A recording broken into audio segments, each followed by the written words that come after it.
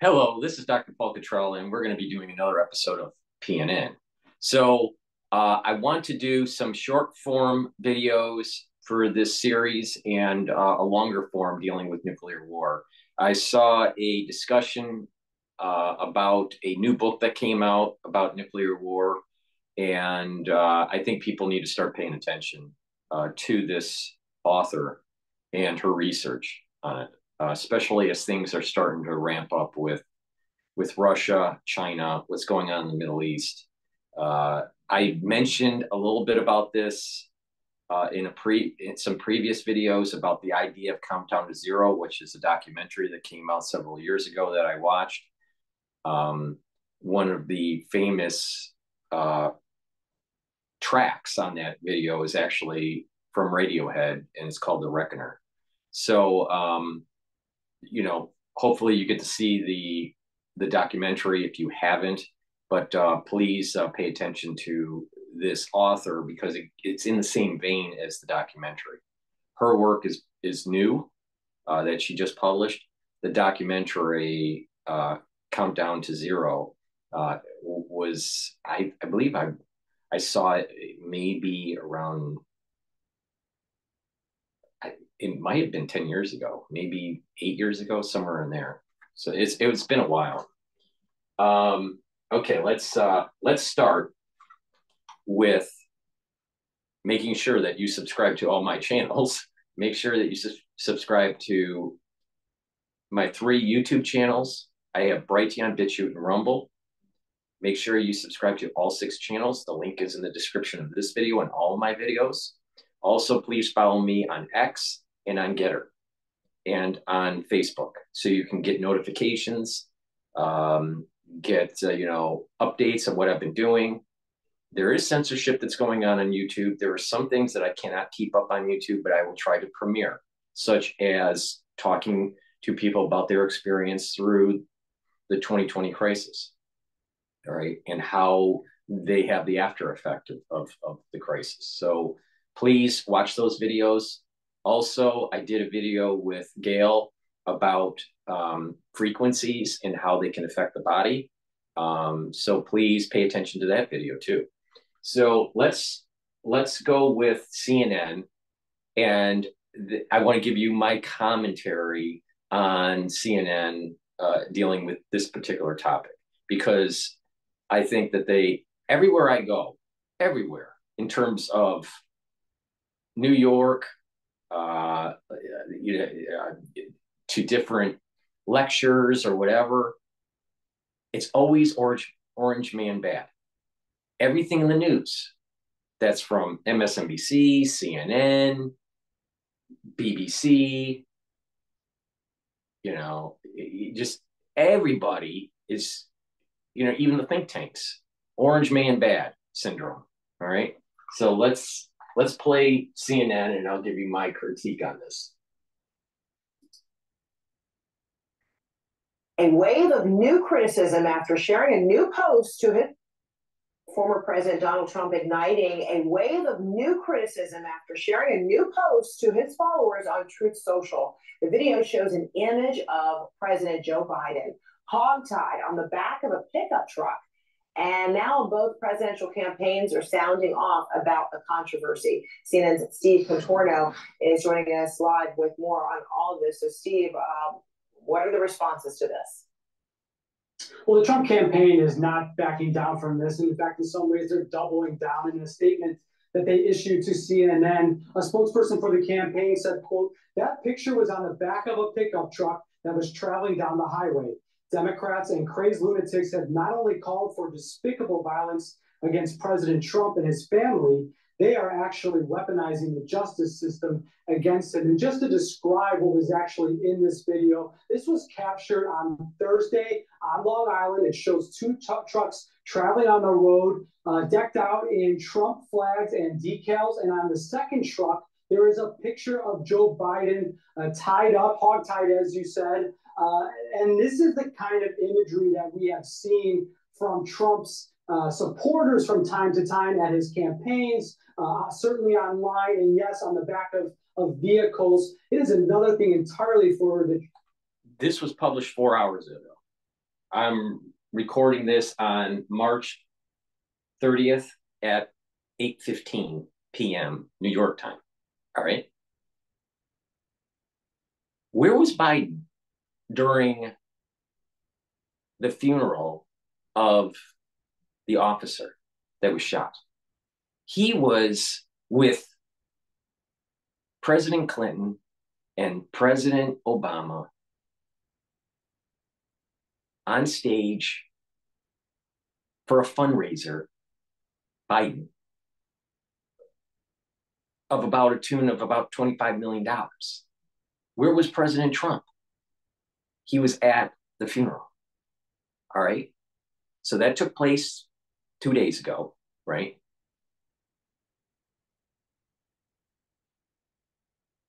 And they're more worried about someone expressing their freedom of speech on their truck.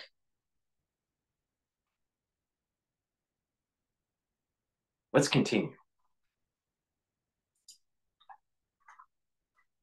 A former president, and someone aspiring to be president once again, to amplify that kind of imagery. And that's the response that we heard from the Biden campaign. In a statement to CNN, they said, quote, "This image from Donald Trump is the type of crap you post when you're calling for a, quote, bloodbath, or when you tell the Proud Boys to stand back and stand by. Trump is regularly inciting political." First of all, bloodbath in the terms that Trump was saying, in the context that he was saying, was dealing with economics. And on Bloomberg, they talk about bloodbaths all the time when there's illiquid markets, such as crashes, Lehman, and all that. You don't want to, you want to, you know what a bloodbath is, in terms of economics? Wait until AI bubble starts to pop, and then there'll be a bloodbath. JP Morgan was known for saying that he wouldn't get into the market until he saw blood on the streets. This is a common phrase in economics, but they spin it in the mainstream media, Trump deranged syndrome, the orange man, it has to be bad. All right.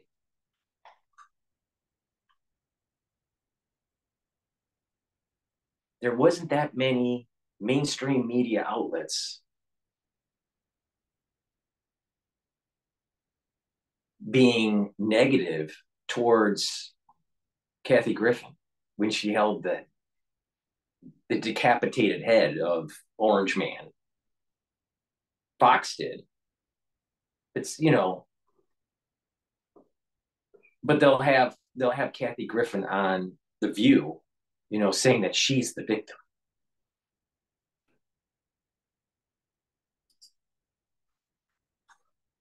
For violence, and it's time people take him seriously. Just ask the Capitol police officers who were attacked protecting our democracy on January 6th. And Fred, I should mention that, of course, this is post Capitol police officers. So they're, putting in the context of January 6th. What about Biden being at the down New York officer's funeral instead of raising $25 million for his campaign? It doesn't seem like Biden cares too much about the police officer.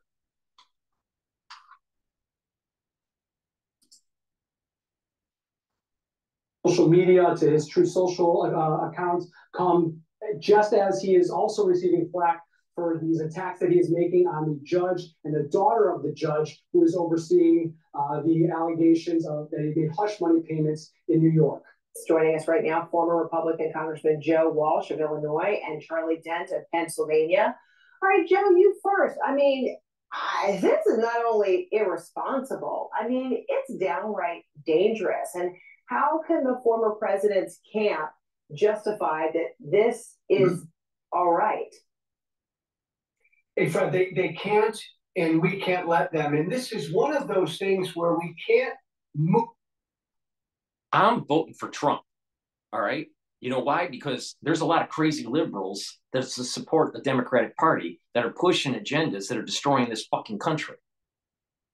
That's why I'm voting for Trump. Where's CNN? Where is CNN with Julia Assange or Snowden, where they were trying to inform the public about nefarious things that the goddamn national security state has been doing?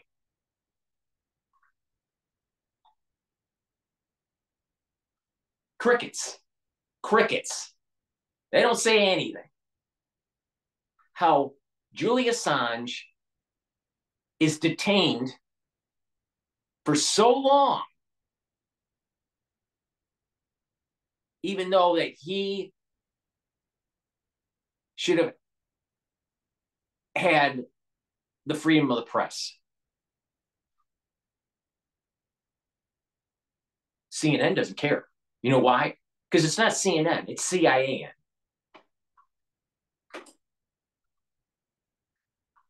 Past the headline. Donald Trump shared an image of the President of the United States tied in the back of a pickup truck, bound and gagged in the back of a pickup truck. I mean, stop there. Yeah, it's inexcusable. No Forget the politics. No. It is justifiable. You know why it's justifiable? Because it's a freedom of expression. In addition, a national security state run amok, running rogue, is inhibiting your freedoms, your constitutional freedoms, and expanding a national security state, which is elements of the Biopatriot Act. So what the national security state is doing is actually hog-tying the American public. That is the bigger story.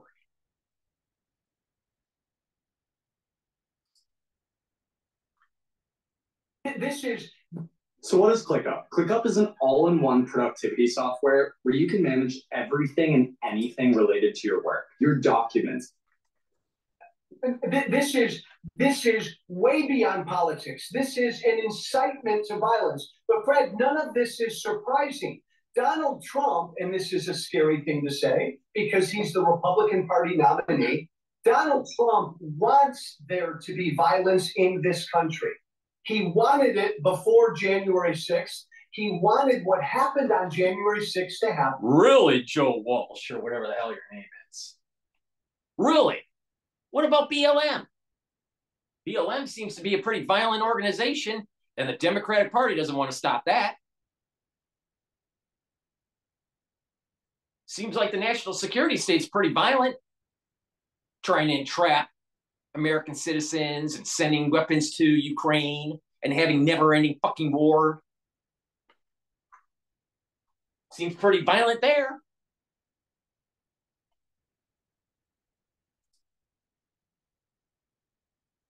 He's doing the same damn thing now, and it's right, by the way, for the Biden administration to aggressively go after him. Mm-hmm. And Charlie, why is everybody else incensed about this and not the former president? Yes, he may be speaking to his base. He can count on them. But we are talking about a general election now. I mean, isn't his focus the national security state, which is run by the Democratic Party and the Republican Party, or it's not even run by, it's supported by, let's put it that way. It's supported by the Democratic and Republican Party, pushing the Biopatriot Act and all of its elements of it. People need to step up and protect their constitutional freedoms. Do you really think that the Democratic Party is really for you and your household? Really? Are they really for freedom? What about Julia Assange, did I just say? Come on. They've been hog-tying Julia Assange for years.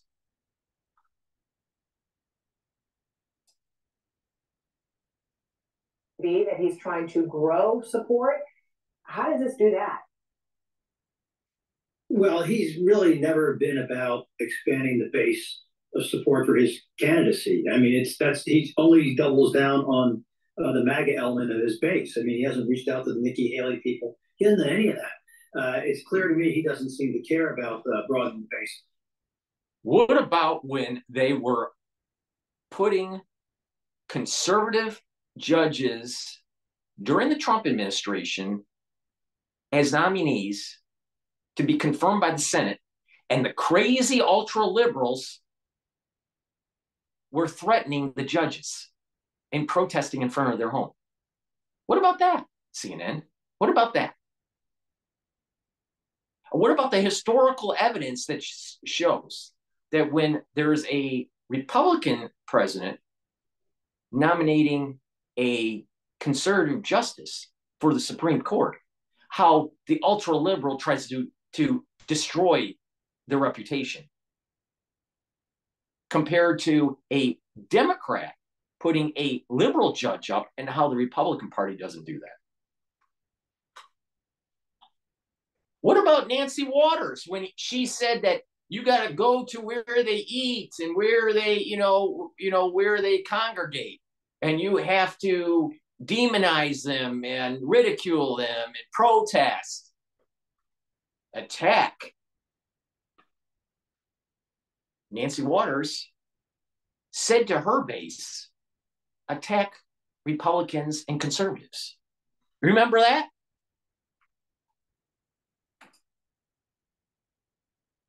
That said, these types of images are disturbing for a number of reasons, because he sends a signal to people across the country that it's okay. That it's okay to. What about Schumer on the steps of the Supreme Court? I believe it was the Supreme Court. Maybe it was the steps of Congress, but I believe it was the Supreme Court, when he was basically saying that because of knocking down abortion rights, that there needs to be havoc in the streets. And then eventually he had to apologize for that. Trust me, the Democratic Party is very similar to how Mao acted in China. And if you go against them, they're going to attack you. They're going to attack your credibility. They're going to attack your credentials, or they're going to attack your means of commerce. The Democratic Party is anti-constitutional. But these dickheads, they'll just follow along. These types of images about the President of the United States. I remember as a member of Congress, I had people who call my office, say they were going to do terrible things to the president. I turn it over to the police and the Secret Service, and these people would be visited. And it just sends a horrible signal. This is a really crass attempt, I think, at political humor and negative partisanship. He's trying to converge these two things, and not very successfully, but that's what he is trying to do. And that's just the state of where things are. This is typical for Donald Trump, as Joe said. He's all about this type of incendiary language that has led to violence in the past. It's not the first time he's done it, and I don't expect it to be the last. Yeah, I mean, but Joe, while the Biden campaign put out a statement saying, this is potentially inciting violence. Trump. When you have a president like Biden that states we have to do everything in our power to stop Trump from winning the election, don't you think that those words are going to create animosity with his base? And they wanted that to happen so they can have dipshit CNN stating that Trump and his followers are a bunch of lunatics. Meanwhile, right after 9/11, now, of course, this happened during a Republican president, George Bush Jr., all right? But meanwhile, right after 9/11, what'd we see? A bunch of patriotism and NASCAR. A march to war in the Middle East. Did CNN push back? No. Did CNN actually in the Gulf War before 9/11, remember Desert Shield and Desert Storm? How they actually lied to the public? Oh, how did they lie to the public, Dr. Paul Cottrell, during Desert Shield? CNN lied two ways. They kept on publishing an interview, a hearing in Congress with a story about babies being killed, in incubators, which was not true. And then CNN, while they were in Israel, faked some sort of missile launch.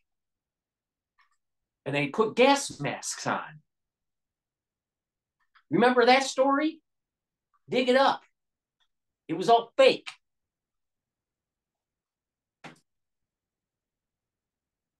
Has done when there have been similar, very inappropriate images or things said, will try to make it seem like it's just a joke. Where's everybody's humor? And that's another way in which to try to normalize something that is just simply outrageous. It's the sitting president of the United States. What about the normalization of the Democratic Party with the crime that's going on all over America?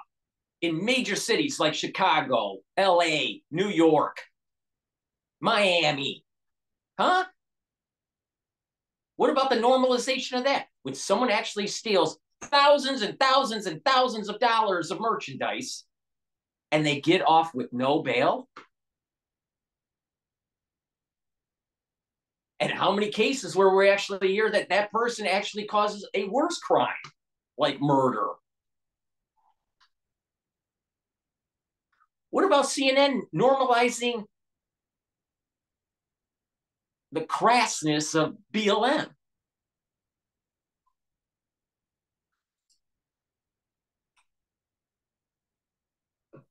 And again, Fred, don't you dare lose that tone of yours. I keep that, because it is outrageous. And the Biden administration needs to push back every time Trump does this. I disagree with my friend Charlie in one respect.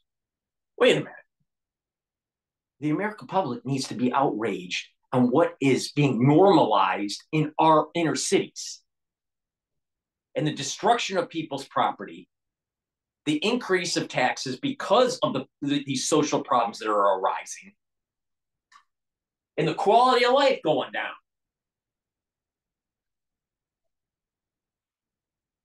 Let's normalize BLM. Yeah. And give them reparations.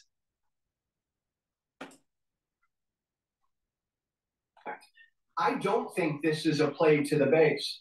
Look, if the election were held next week, it would be neck and neck. It would be damn close. Trump may win electorally.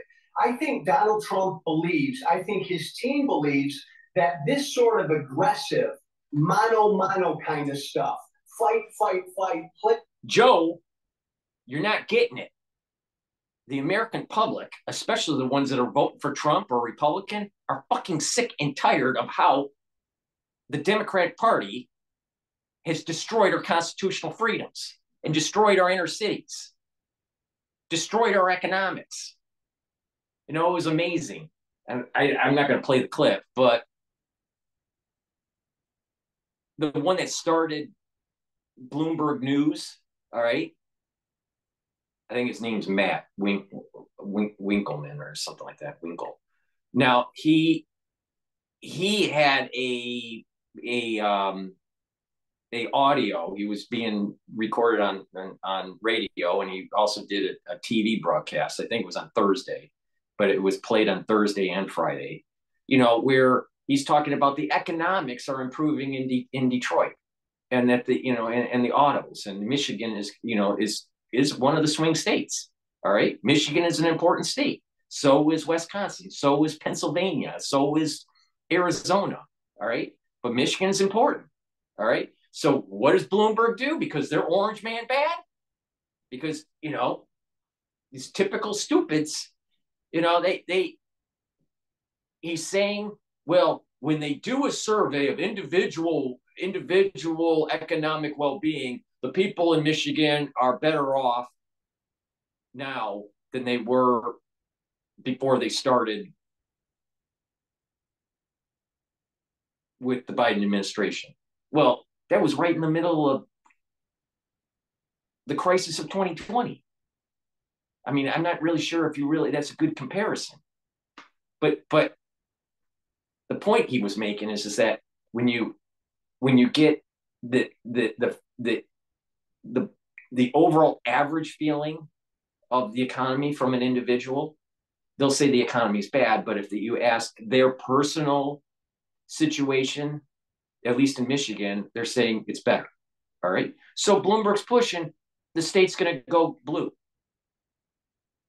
Now, my understanding is the reason why in the midterm it went blue, right, was because of abortion, the abortion issue. Well, the abortion issue isn't even on the ballot anymore. So it's going to be interesting if it goes red for the presidency or blue. So they can't play the abortion card in Michigan.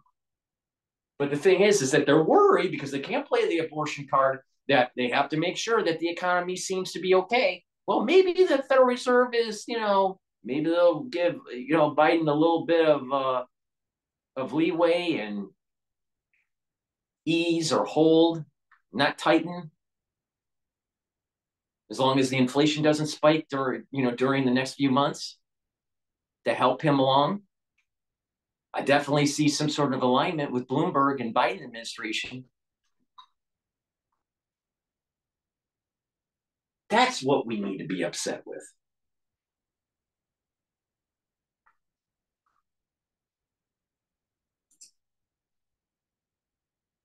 With people well beyond his base, and he's going to try to contrast it with feeble old Joe Biden. They think that works. That's why Joe Biden. Guess what, Joe? Joe Biden is feeble.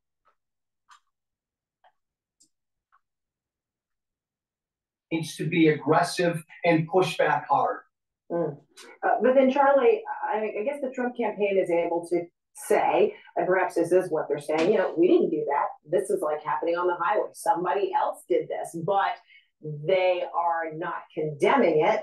And by him posting on Truth Social, he's using it as an instrument, if you will, an extension of the very sentiment that he's trying to potentially incite or encourage. I mean, the former president feels like it's okay because there is some distance between the action, what actually happened, and it's his supporters who did it. It's not him. Well, the Biden administration doesn't say much about Julian Assange because there's a distance. He's in a different country. He's not leaking important information about the national security state. So he gets cover because Julian Assange is distant. But we can't have that for Trump. If he's distant from one of his supporters and the supporter wants to hog tie in some sort of visual graphic on the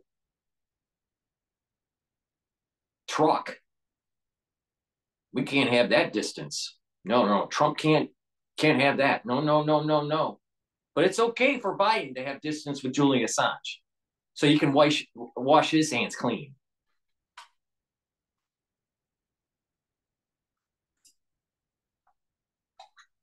Completely absurd and disingenuous for the Trump campaign to say we didn't do this when they reposted it.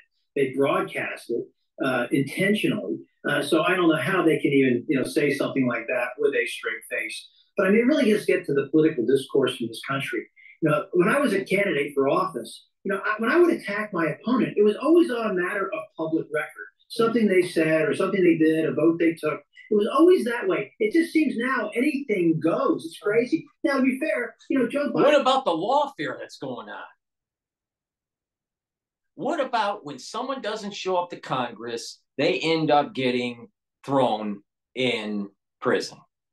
If you were part of the Trump circle, it's cabinet, advisors. But when you're Hunter Biden and you just walk out or you don't show up, it's okay. It's okay. No, what's happening, you got to wake up. You got to wake up. The Democratic Party plays with no rules. The Republican Party tries to play by rules. There's the problem, is you have a Democratic Party that is going to the gutter. Well, the only way you can fight gutter is be gutter.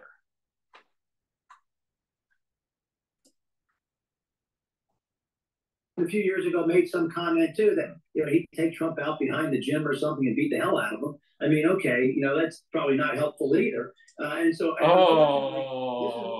but we can't say that, and that was a direct threat. Biden says this. Oh, okay, all right, it's okay for Biden. And it wasn't, it wasn't the best thing to say, but it's okay. Biden's just venting steam. It's okay, BLM. Just steal, from Fifth Avenue. It's okay. It's okay. Demand reparations and have these blue states push reparations in the state legislature. Oh, it's okay. People need to start paying attention. There is a boiling anger that is starting to happen in the United States. And the Democrats are not going to win on this. Look at this. Look at Joe Welch. All right? He looks kind of feeble. He doesn't look too healthy.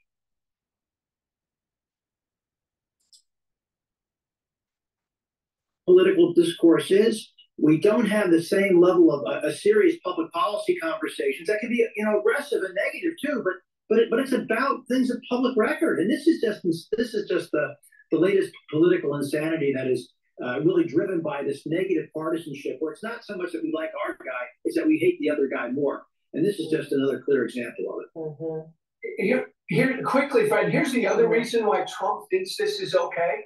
It's been almost 24 hours. How many Republicans have spoken out against this? How many Republicans have called him out? None. And so as long as that's the case. You're the only two so far. You know what's amazing? You know what's amazing is how CNN, see here's the problem with the individuals within the Republican Party. All right. Now, obviously, the Democratic Party is crazy. All right. Ultra liberal crazy. All right. But there's a fissure within the Republican Party, and you can see it with the McConnell, crowd. All right. These two Republicans, all right. I thought Joe Welch was a Democrat. He's a Republican. He was a Republican, was a former U.S. representative as a Republican in Illinois. But what you're seeing is that there's this the McConnell crowd, anti-Trump, orange man bad. And so CNN straddles that. All the Democrats, hate Trump, right? And then you have the McConnell crowd, the never Trumpers, right? And then you have the base that's for Trump, right? Is the optics great for Trump with the truck? No, not really. But the thing is, now hear me out on this, because Trump has financial difficulty because of all these lawfares, he's playing the Hollywood game. All publicity is good publicity because it gets his name in the news. Because he doesn't have as much advertising dollars. They could none. Yeah. They could spend all their time calling out Trump. They could spend all their time calling out Trump for everything he's ever done. That's one thing that they're so frustrated with. I think a lot of these Republican members just want to go away. They don't want to have to answer these questions. We'll leave it there, gentlemen. Oh, Bill, they're cowards. They're cowards, and they're enabling it. That's what they're doing. They've made that calculation, Charlie. They want to keep their jobs. They want to stay in Congress, so they keep. If there is a growing population that's supporting Trump, and those representatives are supposed to do the will of the people within the context of the Constitution, then they are supposed to support Trump because that's the will of the people. If the will of the people wasn't there, then there would be a different story. It's the will of the people. And the people are frustrated because they are seeing their country being dismantled in front of them.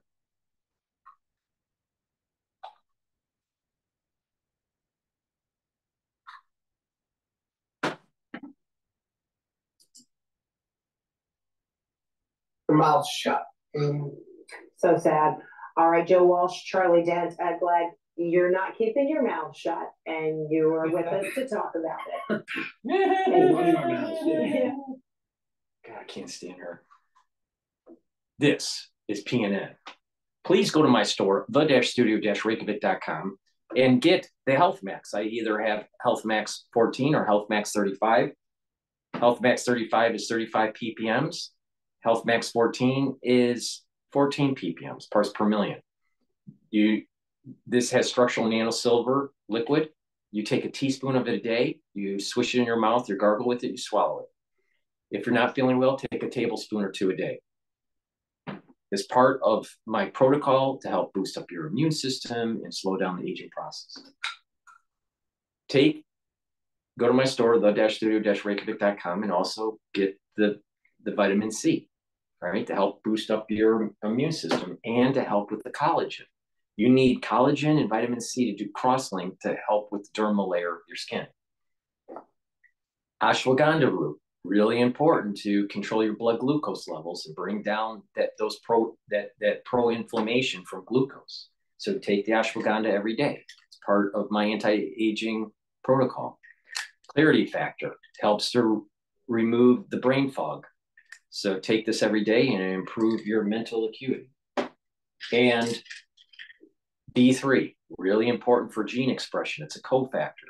It also helps to get cells to go into apoptosis, especially when they're infected.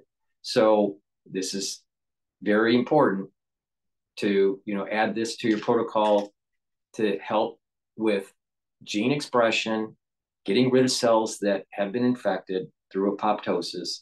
In addition, it helps to absorb calcium. So improve your health, get the D3. Resveratrol. It's part of my anti-aging protocol. It will help with, it's also an antioxidant. It is synergistic with C60. So take this every day to improve that mitochondrial health, to improve the cell by reducing the stress that's happening in the cell. So go to my store, the-studio-reykjavik.com, and get the supplements. Now, what I want to do is I want to take a look at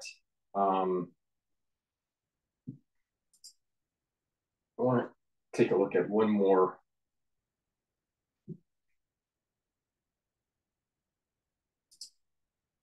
This is about Putin. This is Fox News. The elites are laughing at us. They've come right out and said it. By 2030, they want us to own nothing and be happy. And it's not hard to see that this plan is already behaving properly, when in fact the objective needs to be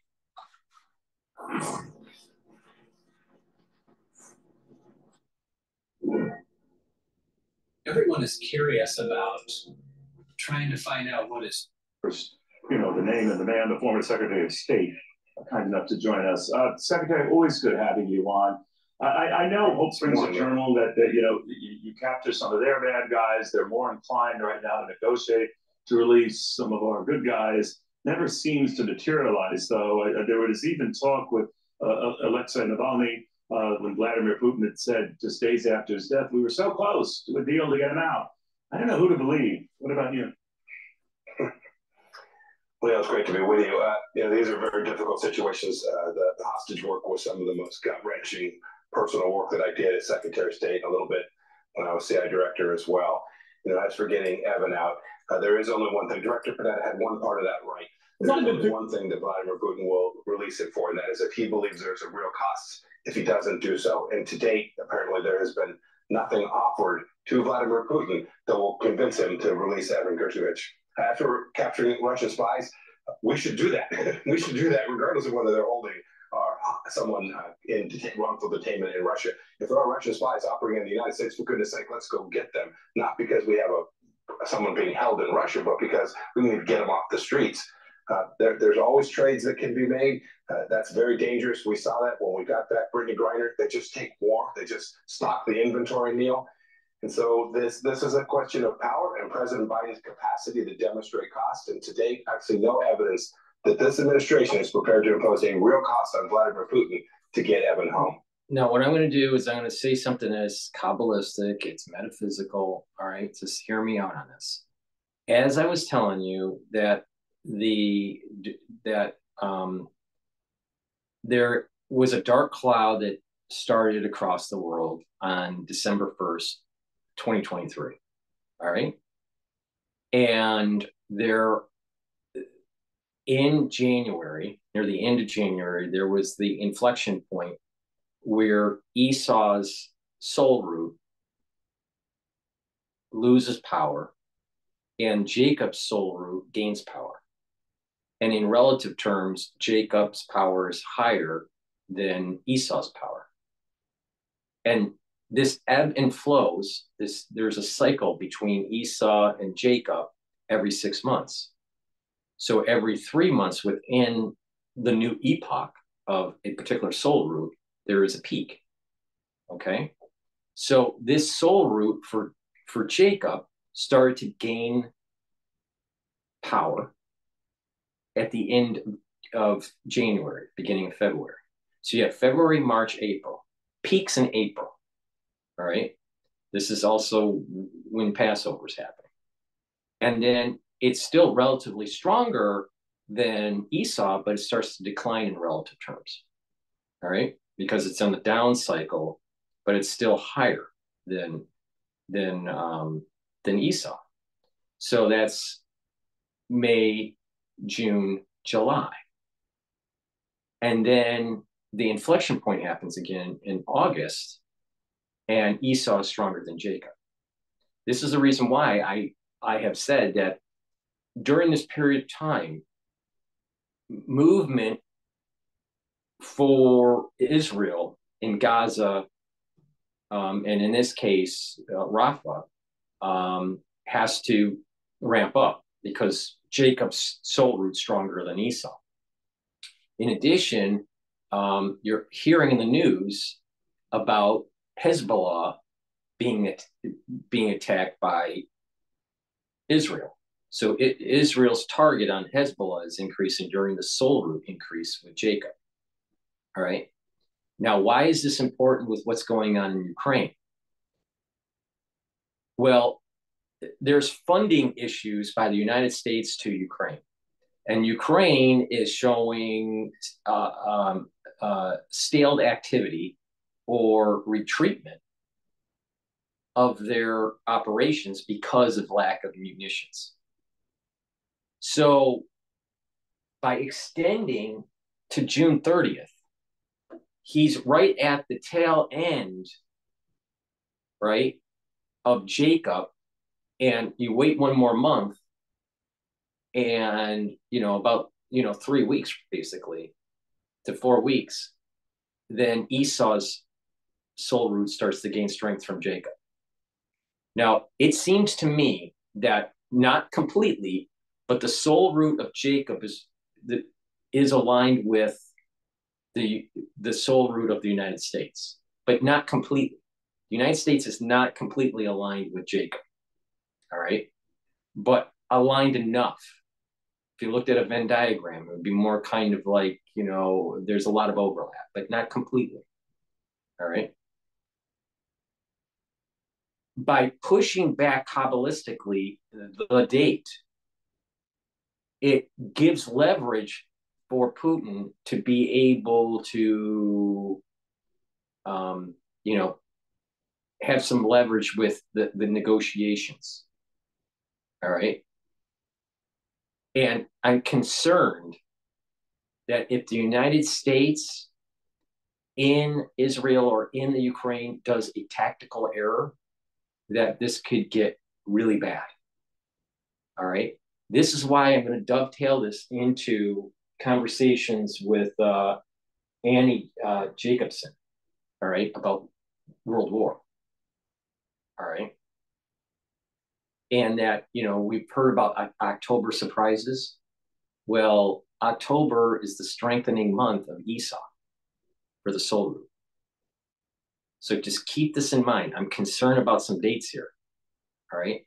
I keep on seeing, I don't know why, but I keep on seeing this date 9/24/24.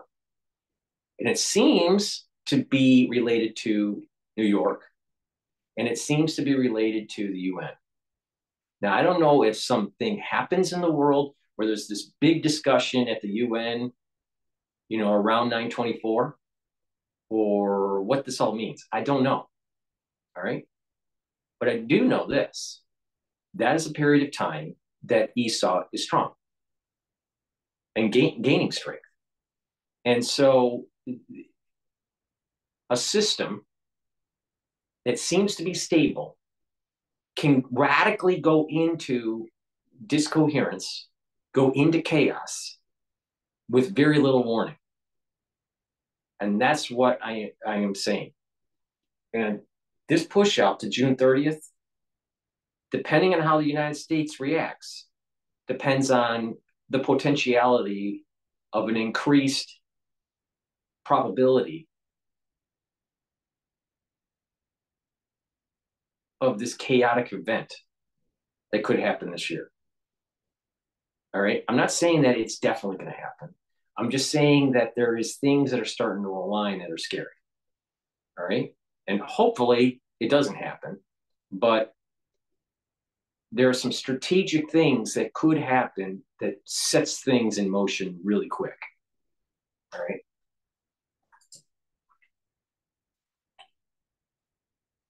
This is the type of behavior, Secretary, you kind of expect that of a banana republic or a third world country. I mean, whatever you think of Russia, it is still a superpower. They're punching way under their weight, and I'm just wondering, do they have any concept of how that looks to the world? Welcome to Flatiron School. This is where you learn how the future works, where the whole point of education is to get you a job in a career you love. Neil, they do, but they don't give a rip. This is a long tradition. This goes back. We heard Director Grant talk about his time. It goes back. It predates that too. Right. We have frankly rewarded a lot of countries for taking Americans and holding them, and they find it lucrative. They find it of value. It's how they get a better position for themselves, and that there's no domestic cost, obviously, for Vladimir Putin in doing so. And so here we find ourselves. I mentioned in the context also of the Ukraine war. And we're 2 years into that, right, Secretary? And Vladimir Putin is personally the richest he's ever been. And oil revenues that were supposed to be sort of choked off are at a record high for Russia right now. And it's capitalizing off these higher energy prices. It just seems like upside down world. Yeah, I think it truly is. Look, I think there's three big mistakes that have caused this to go on now 2 years and a handful of months. The first, obviously, was losing deterrence, not convincing Vladimir Putin there'd be a real cost for taking part of Ukraine. We were able to do it for 4 years. We lost it when we left office. Second, we've not held, again, this is much like the issue with Evan, we've not held anything that Vladimir Putin values at risk. When he knows that Ukrainian mothers are putting their children to bed at night and feeling like they may not wake up, but Russian mothers in Moscow are putting their children to bed, and that's all good. There's no cost for Vladimir Putin. The final piece, and this is really the one you get to, the sanctions efforts that the administration began with, where Jake Sullivan came out and said, don't worry, it's just going to take a little bit of time. proved to be completely feckless. They didn't set oil embargoes. They didn't ban the product. They simply set a price cap, and the Russians have found a way to work around that. Sanctions are only of value, Neil, if you enforce them and you make them punitive. This administration chose to not do that because they didn't want gasoline at the pump in America to be expensive in an election year. That's a mistake. It certainly didn't achieve. These sanctions certainly have not achieved their objective. And in fact, you're right. They've made Vladimir Putin even more wealthy in the Russian enterprise, arming their military even easier for him. Secretary, if I can switch gears here to Israel, I'm not even sure a delegation from Israel is coming here or not, whether this will be a video conference. Benjamin Netanyahu, of course, had scrapped the idea when we abstained from this vote that called for an immediate ceasefire. First time I believe that's ever happened. We are promising $3.8 billion on top of the $3.8 billion we give in aid to Israel every year, and some more aid and more arms coming to them. But it seems we're handling it gingerly. And then I'm reminded of Senator Chris Van Hollen of Maryland, who said about Israel, more aid, fewer war crimes. He was referring to their behavior in Gaza and saying that you got to be helping folks and not committing more war crimes. What did you think of that? It's a war crime to actually embed your military, your freedom fighters, with the public. Where is that in the news? Hamas is doing war crimes just by embedding their operations within the civilian population. War crimes. What about the war crimes about the actual burning of civilians during October 7th? That's a war crime by Hamas. Those two war crimes. Now, I'm sure that there are idiosyncratic situations with certain soldiers mistreating, let's say the IDF mistreating Hamas soldiers or even mistreating some civilians. I'm sure that's happening. All wars that happens. But the real war crime is Hamas embedding in the civilian population. And the thing is, it's like a cancer. How are you going to get the cancer out without damaging some of the normal tissue? So they need to get, the international community needs to wake up. And that it's going to continue until Hamas is dead. So it's not the war crime on Israel. The war crime is on Hamas. Now, I'm sure there will be people out there that are anti-Israeli, anti-Israel, or whatever that disagree with me. That's okay. You can disagree with me. The fact is this: Hamas is embedding in their population. Hamas attacked Israel on October 7th. Now, people would say, well, there's some sort of occupation of Palestine by the Israelis and blah, blah, blah. The thing is that Israel and this whole soul root between Jacob and Esau is not a Westphalian concept. You can't use international affairs and politics to think that you're going to get homeostasis. It's not going to work. It's biblical.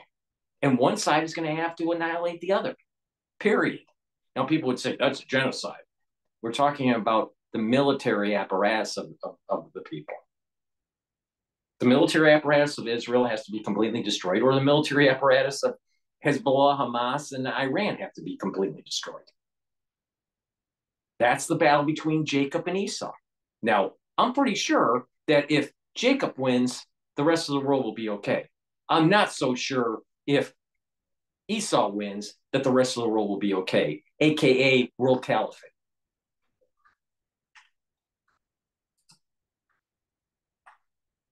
I think in some ways, Senator Schumer, Senator Holland have just lost the thread here. They've lost the focus. The focus is making sure that something like what happened on October 7th never happens again, and imposing real costs on the Iranian regime for having funded, trained, and facilitated what happened on October 7th. They seem so focused on their left wing of their own Democratic base, the sort of the pro-Hamas part of their party, instead of the defeat of Hamas and making sure that We don't have hundreds of human beings that Americans still held hostage, raped, tortured in the way they were on October 7th.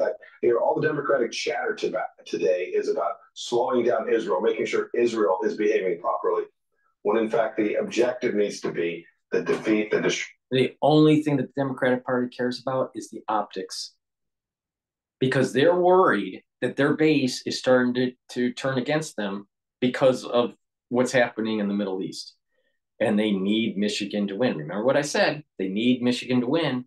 Well, Dearborn is a gigantic Muslim population. Gigantic.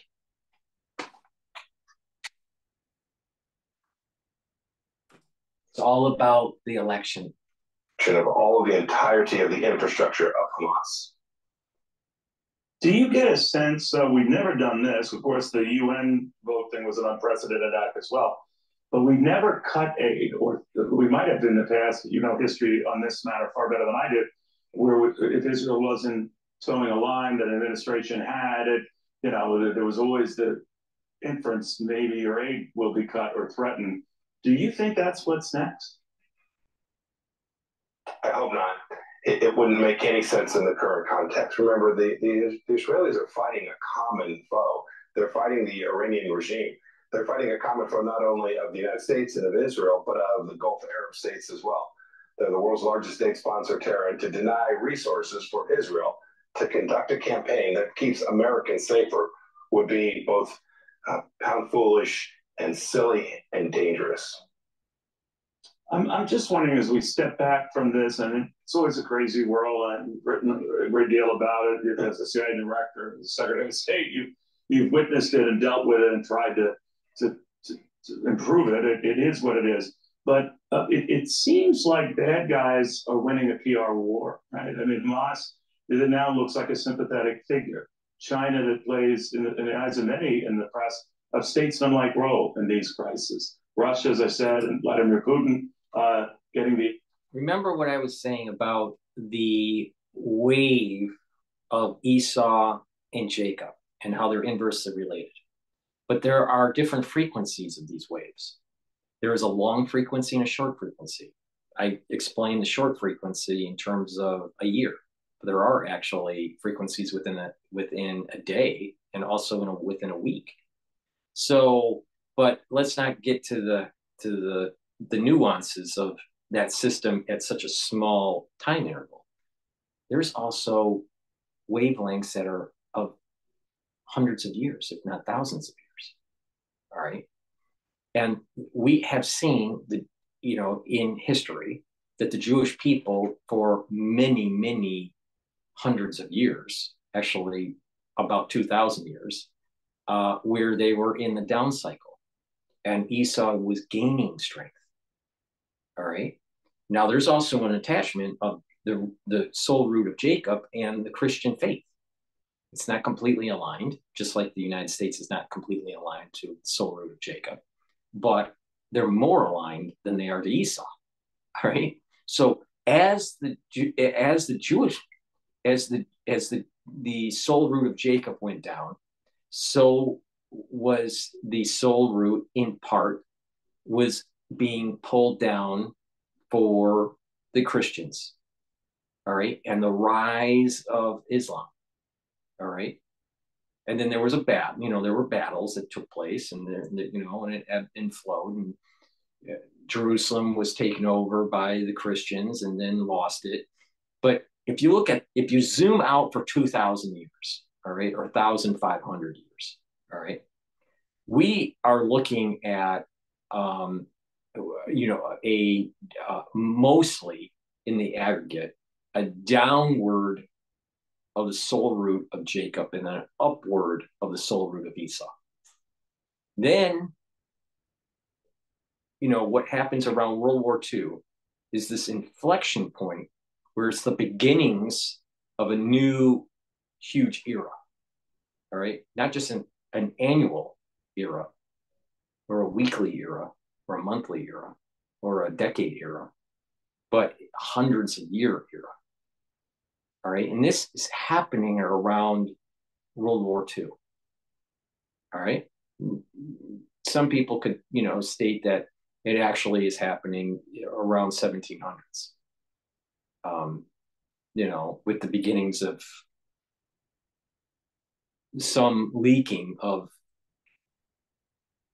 Kabbalistic texts and thought.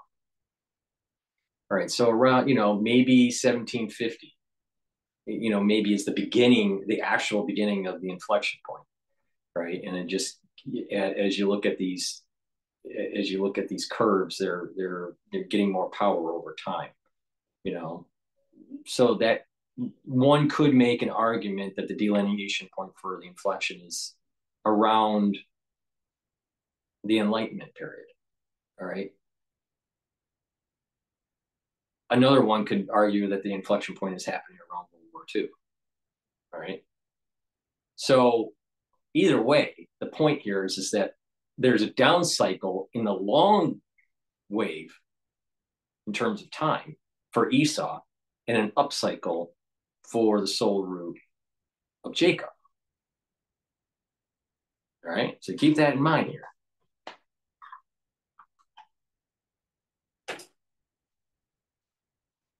And also having a significant so with that, improvement I want to make this one last point. So because of this inflection point, as Esau is losing strength in the long wave of time, they're the underdog now. Meanwhile, the Jews were the underdog. All right. Jacob, the soul root Jacob, was the underdog. Right. So now, just like during the Crusades, the Christians were the underdog when the Crusades just started. So liberals, ultra liberals, are not going to be great because their soul root isn't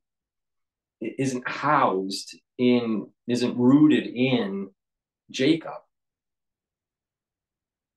They are going to be antithetical to this movement of Jacob, and they're going to gravitate to the underdog. They're going to gravitate to the soul root of Esau. Now, I know this sounds really strange, and most people don't understand what I'm saying. It's okay. I'm right, though. So, but this is the metaphysical thing that we're seeing that's playing out. And so if you're going to listen to liberal media, if you're going to listen to liberal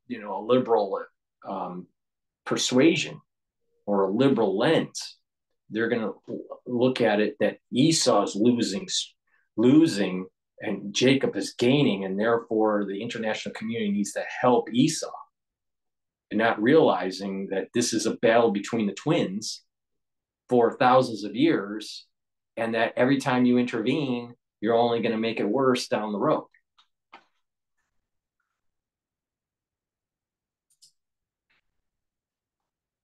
And as well, none of this makes sense, Secretary.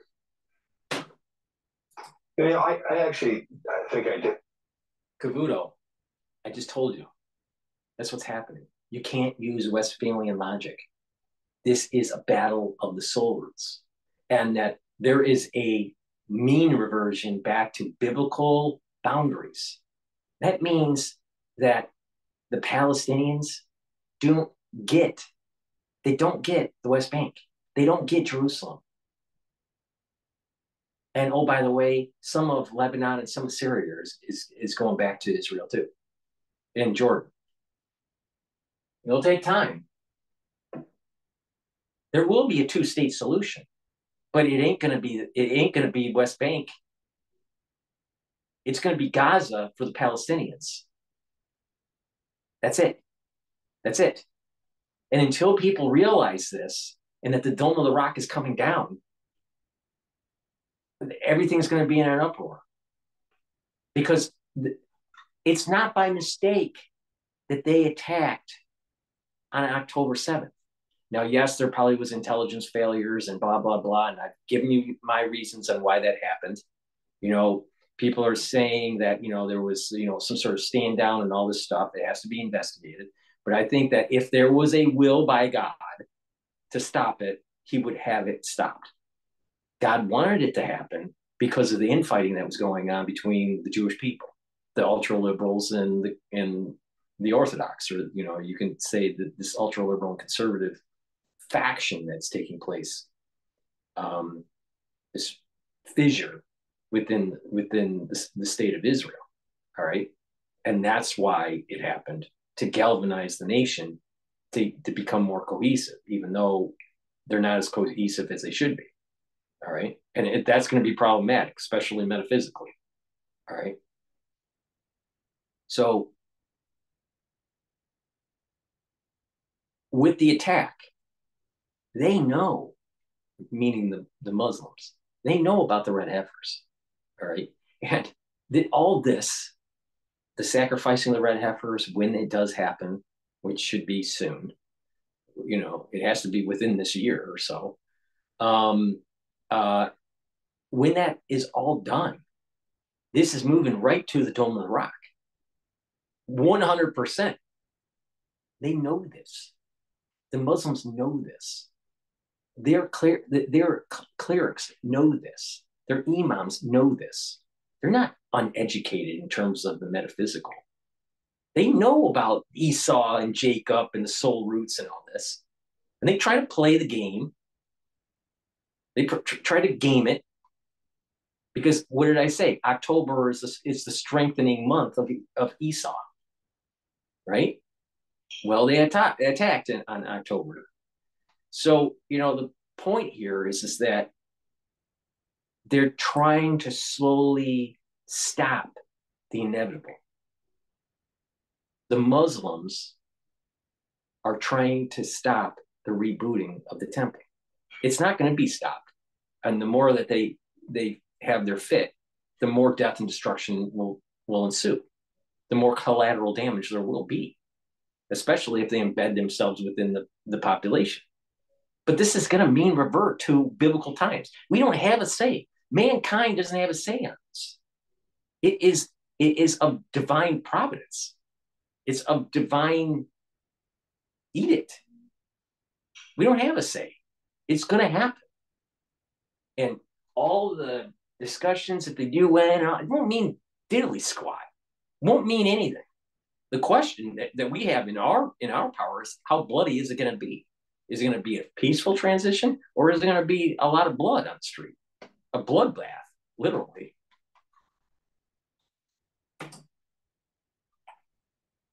Agree with you. I don't think they're winning the PR war. I think they may be winning the propaganda campaign, and that may be influencing some across a broad spectrum of the West. Think of not only the United States and Europe, but of other democracies, places like South Korea and Japan.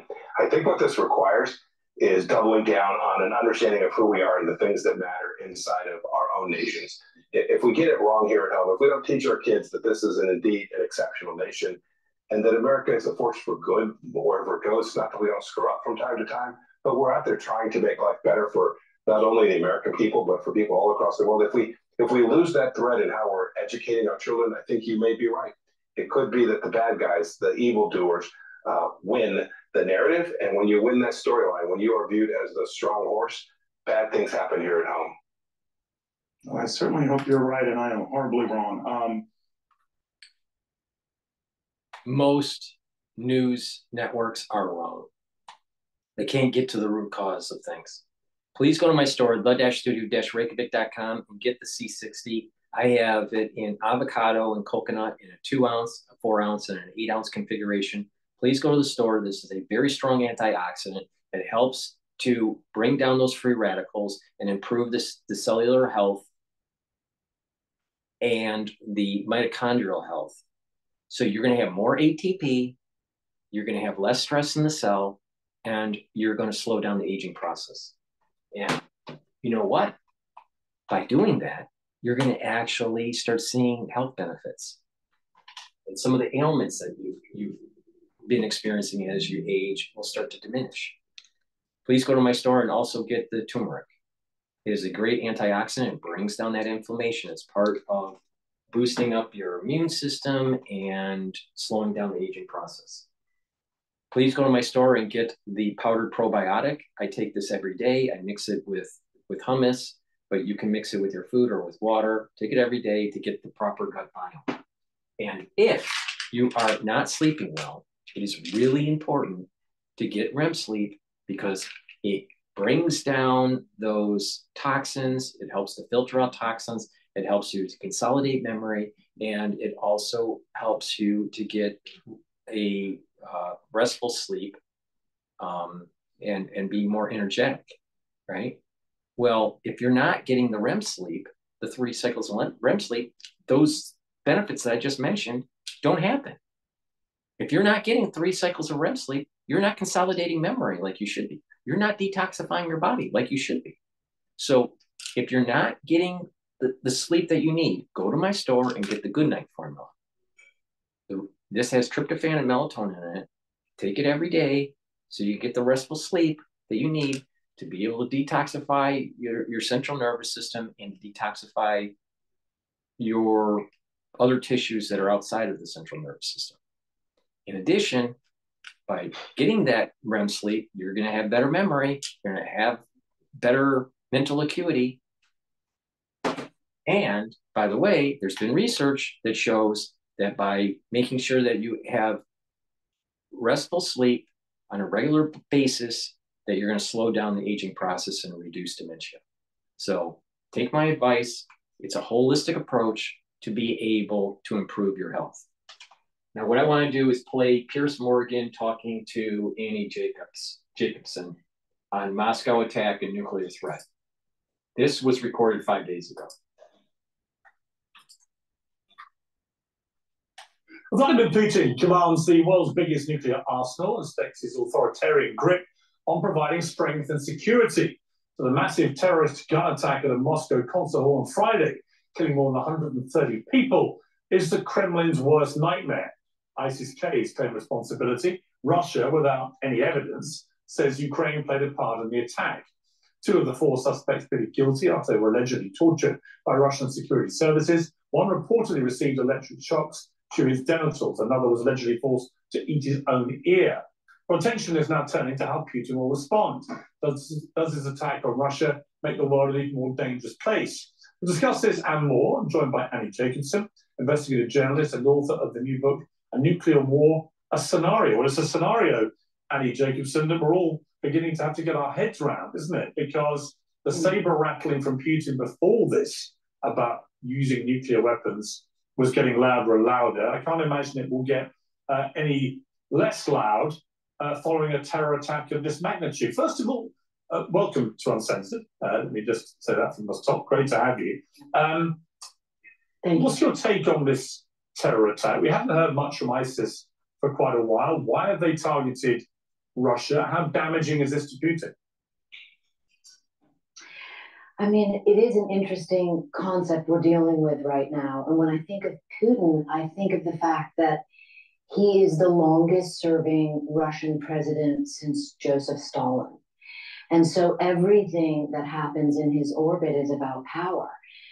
I mean, to come out of the gate and blame, your sort of obvious adversary, Ukraine, for something that the rest of the world clearly thinks is ISIS, puts him at odds with a lot of people.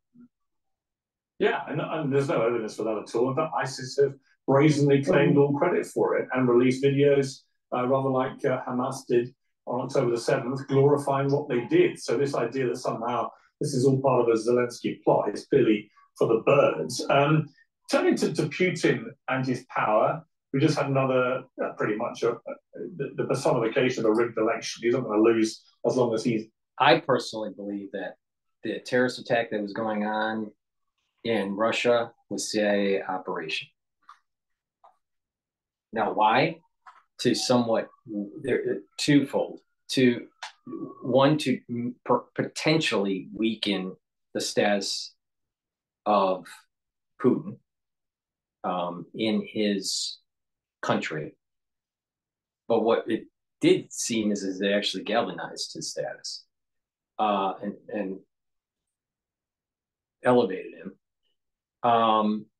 But also it was to push him, because what's going on in Congress at the time was that the United States wasn't going to fund Ukraine. It's stalled. The funding is stalled. Well, have this happen and Russia puts more effort in the war to advance, Zelensky doesn't have the means to stop it. And it would be a perfect opportunity for Congress to pass support for Zelensky and continue the war effort, because the national security state wants the money to flow to Ukraine. Well, create some sort of event in Russia that can be, in his eyes, caused by Ukraine, and be able to move the war effort, move the war effort forward in your Ukraine, and the national security state gets what they want. That's the take that I have at this moment in time. I don't believe that it was by accident. I don't believe that it was some sort of, ISIS-K by themselves deciding to attack Russia at that important moment in time. I think it was CIA helped, CIA funded, CIA orchestrated. And let's keep in mind, Putin said this was happening during the Bush administration, Bush Jr.'s administration, when Putin was stating, stop it.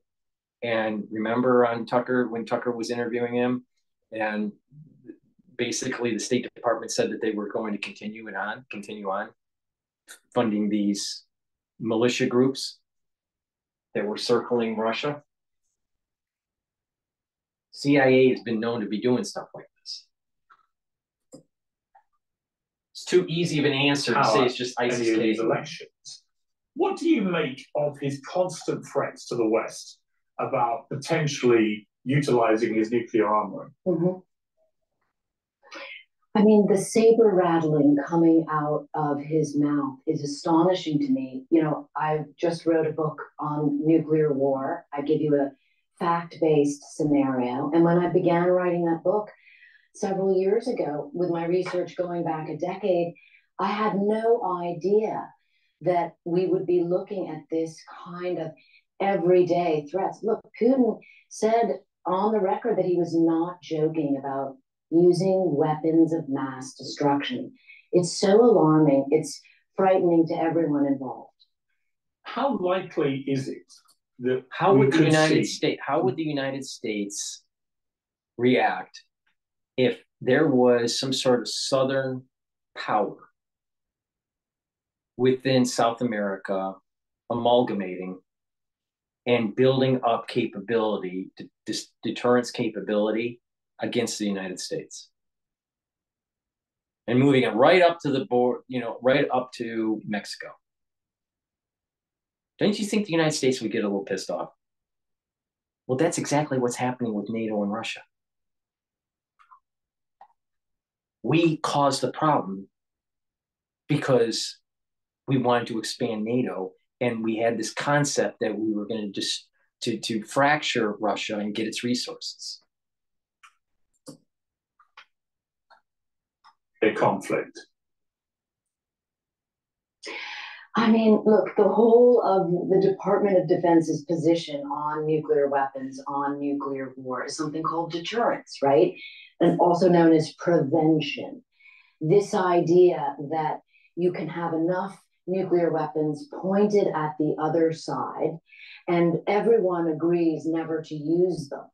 And so entering into this domain as we are now, where you have nuclear armed nations threatening one another with nuclear weapons, it changes the atmosphere that has been in place for decades. And it makes the world on the razor's edge. I mean, the Secretary General of the United Nations said recently that we're just one miscalculation or one misunderstanding away from total Armageddon. Because don't forget, there's no such thing. This is exactly what the documentary of Countdown to Zero was all about. And she's going to probably mention it in this video, but definitely in the next video that I do, she is making the case that this poor calculation, this miscalculation of using tactical nukes will break the fear of using them and lead to ICBM, usage, and then it's game over.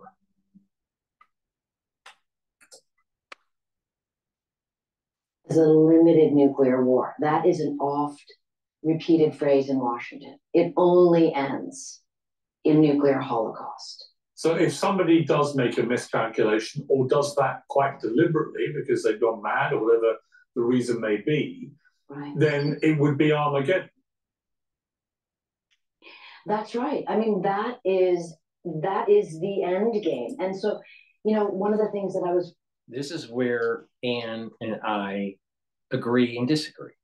We agree that there's this miscalculation that can happen by either side, the United States or Russia. But the root cause of this issue is one, we allowed, as citizens of the world, allowed the Damocles of nuclear weapons to still be around.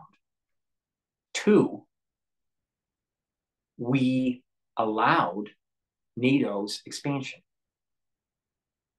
If there was an integration economically of Russia post the fall of the Berlin Wall, where they were more aligned with the United States economically, we wouldn't have had a Putin problem.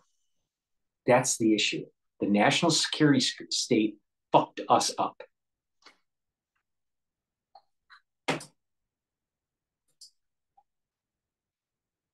Fascinated. When I was reporting the book, I came across one of these declassified nuclear war games that the Pentagon declassified recently, and it goes back to 1983. But of course, the nuclear war plans, by the way, are like the most jealously guarded secrets in the US government. And when you look at what a declassified war game looks like, by the way, I reprint a page in the book, it's like 95% redacted, right? So you say to yourself, what's the point of releasing it? Well, in that situation, it allowed a certain individual, a Yale professor named Paul Bracken, to talk about the war plan without the war games, without breaking his security clearance. And what he told us answers your question, which is that yes, no matter how nuclear war begins, it only ends in Armageddon. The Proud Prophet war game showed Annie, all you have to do is look at war games that was released in the 80s when they were talking about putting our missiles on Whopper and letting a computer make the decision. The whole point of the movie was there was no winners.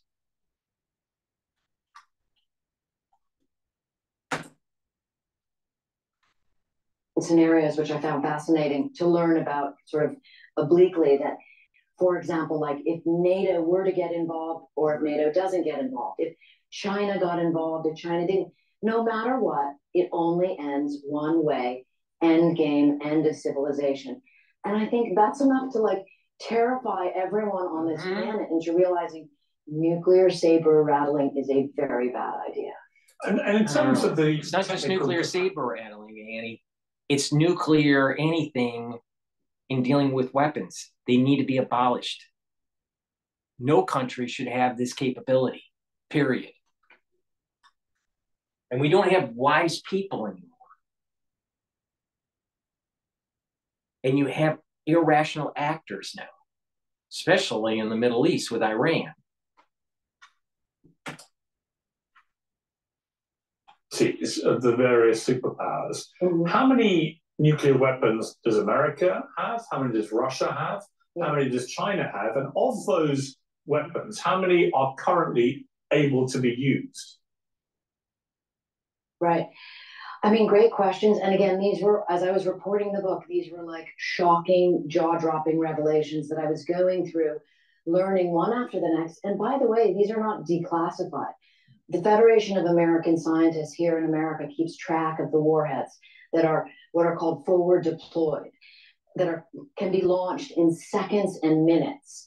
And of course, they change every year by like a few numbers, but the United States has 1,770 forward deployed nuclear weapons ready for launch. Russia has essentially the same, that's the parity thanks to the treaty. So they have 1,660. China last year had 410. This year they have 500. The Defense Department recently announced that they believe China will have as many as 1,500 nuclear warheads ready for launch in the next decade. So you can see this kind of madness is just escalating and getting to this point where, you know, when you consider that we have 9 nuclear armed nations now, the idea of 2 superpowers locked, you know, with their sabers pointed at one another is no longer that situation. Things are getting really unstable. And we know, obviously, from the beginning of the end of World War II about the nuclear weapons that were dropped in Hiroshima and Nagasaki. How does the power of these ready-to-be-deployed nukes right now compare to those bombs that were dropped?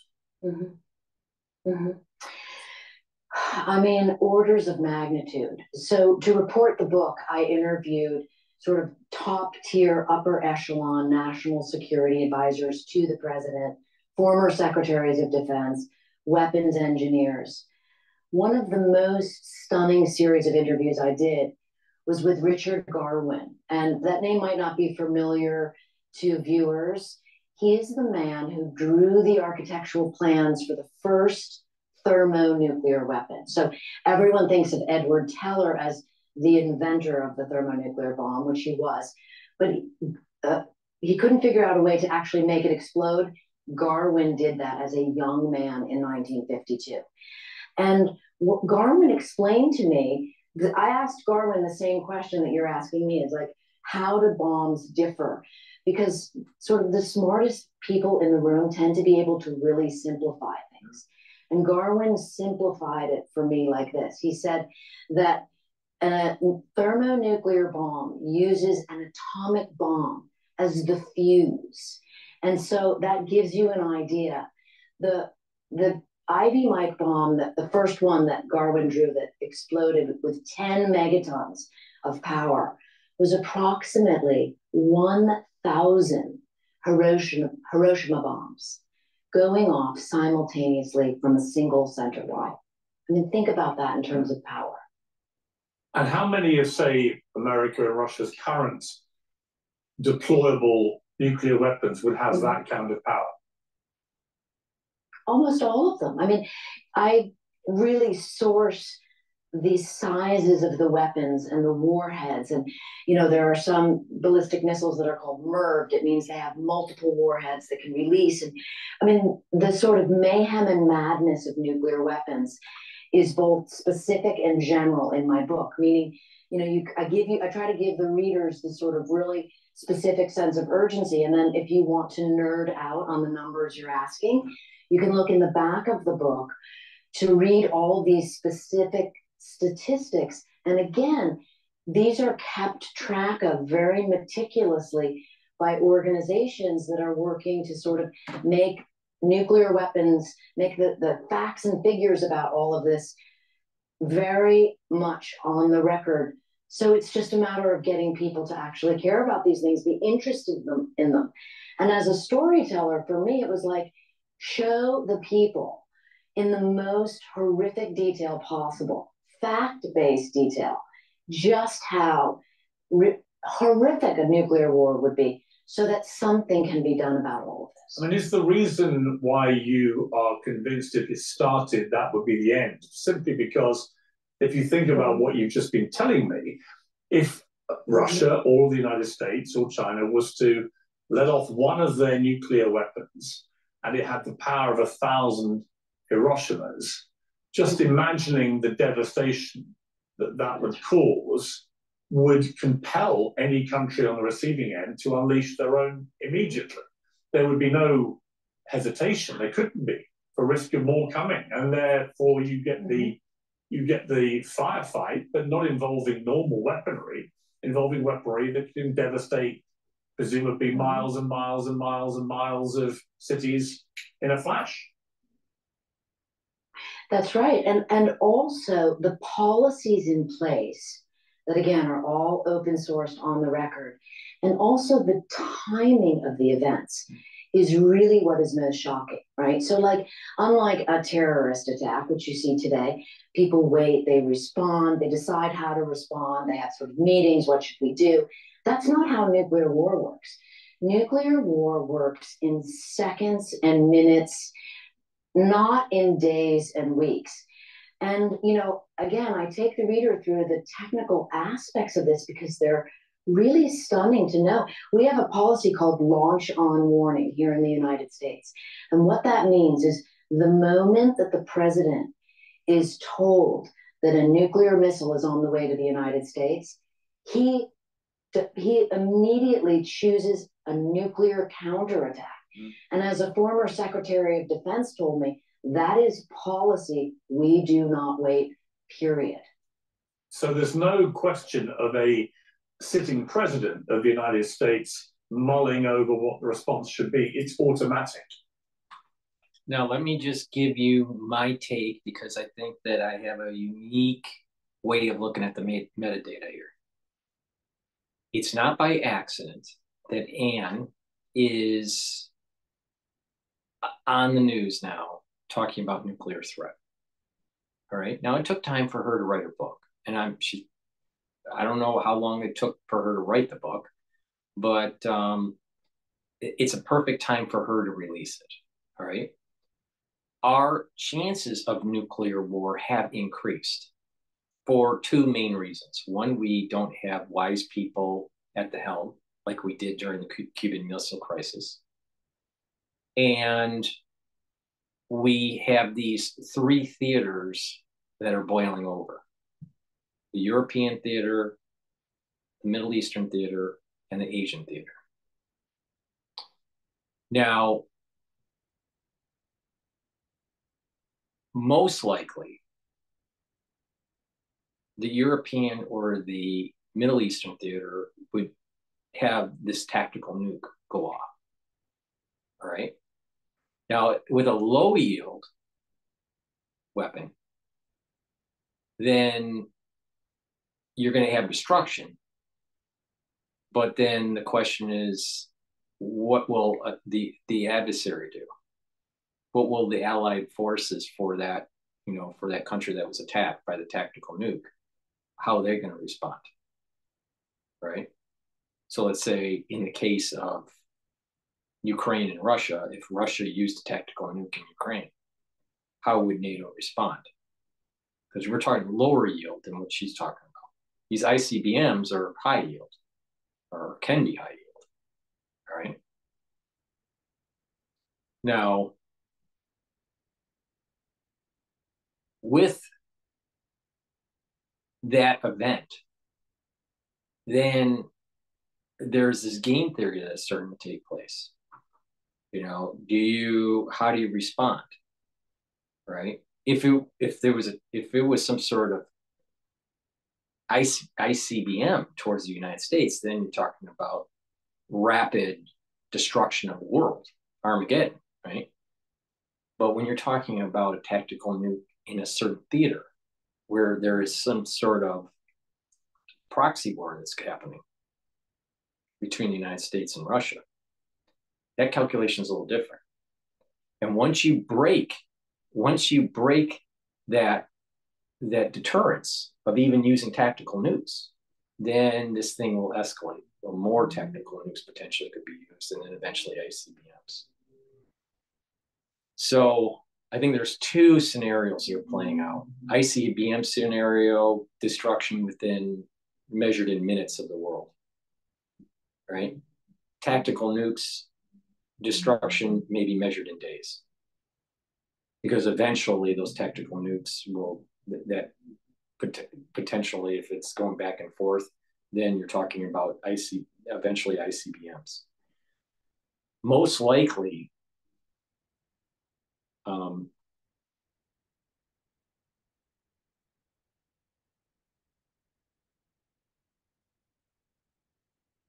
the other issue is having some sort of EMP that goes off in combination with tactical nukes. You knock out capability of Western powers to launch, and you then start using tactical nukes in the battle space. I don't know how protected our nuclear systems are from an EMP. I would think that we would have to rely on our Navy then, if an EMP took place. I think that the subs would be our major defense then. But when you think about this, it gets scary. We didn't have Armageddon in 1962, 1961, whenever Cuban Missile Crisis. I think it was 61. Maybe it was 62. Probably 62, I think it was. Because we had people that were wise. They fought in World War II and they were wise. And you had a president who was willing to question the generals, and try to find a better way, right? And had a partner on the other side that was willing to listen, all right? Khrushchev. We don't have that today. We don't have that today. We don't have people that are wise or listening, and it's scary. It's really scary.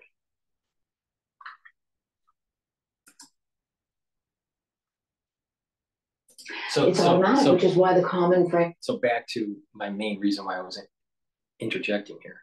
So she is writing a book to inform the public about these dangers. All right. But also, I don't hear a whole lot about her how the national security state, with their posturing against Russia since the fall of the Berlin Wall and this never-ending mentality of the Cold War in the think tanks, precipitated this problem. The national security state caused this problem. In Washington, there's no such thing as a limited nuclear war. It really is. And then when you couple that with the idea of what's called sole presidential authority. So in the United States, we also have a policy that the president of the United States launches the counterattack. He doesn't ask permission of anyone, not the Secretary of Defense, not the chairman of the Joint Chiefs of Staff, and certainly not the Congress. And so you begin to see, hopefully I demonstrate to readers, like, whoa, this is all set up for mass extinction events. I mean, it's sort of fascinating and terrifying, exactly as you articulated at the start of this. I'm just trying to get my roll out Annie with her book, which I think is probably worth reading. I haven't read it, but I probably will read it. But during the election, see, she's not talking about the national security state and their failures. She's not talking about how the world powers should have reduced nuclear weapons to zero. Why we haven't done that, I don't know. And, well, I do know the national security state loves war, and money, right? But for the survival of mankind, we should not have nuclear weapons.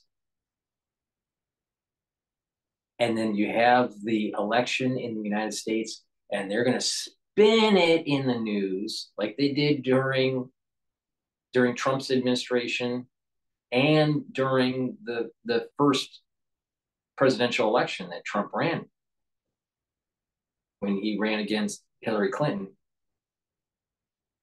The psychologists and the psychiatrists were demonizing Trump, saying that he was a loose cannon and that he would generate nuclear war. Well, I think the data is suggesting that perhaps the Democratic Party has a higher propensity for nuclear war than the Trump administration, even a future Trump administration. All right. So, but they'll try to demonize Trump. Watch in the news. They're going to start to try to, he's a loose cannon and this whole nuclear issue with Putin. We need someone that is rational. And that the Democratic Party is the rational actor. Really?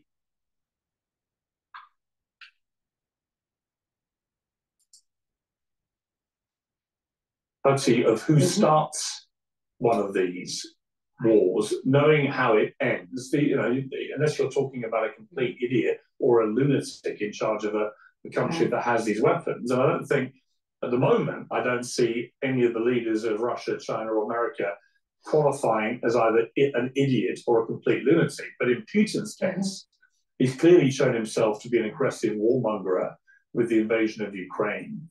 He's saber-rattled more than I can remember any world leader doing about his nuclear capability. Is it possible, is it feasible that he would see any logical reason to start one, knowing surely how it would end? In other words, are his threats hollow for that reason? The national security state thinks that Putin won't push the button. And they'll keep on pushing and pushing and pushing towards the very boundaries of Russia to try to fracture it and literally take the resources of Russia and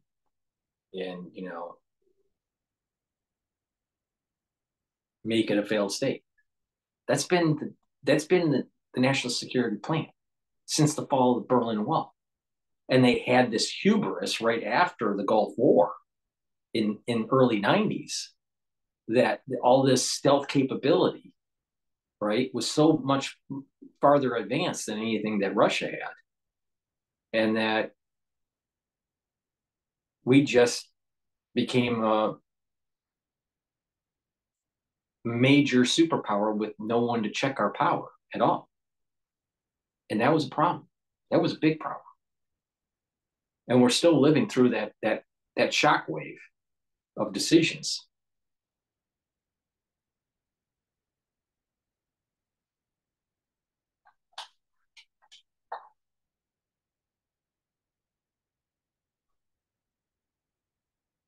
The national security state is playing a dangerous game because if this stuff didn't happen, if they didn't do this stuff early on, we wouldn't have had the Putin that we have today.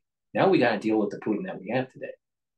Now, how do you de-escalate it? If there was a JFK in the room, right? How would JFK de-escalate it? Probably where you have to pull back on NATO so Russia pulls back. Just like they pulled away their missiles in Cuba, we pulled away our missiles in Europe.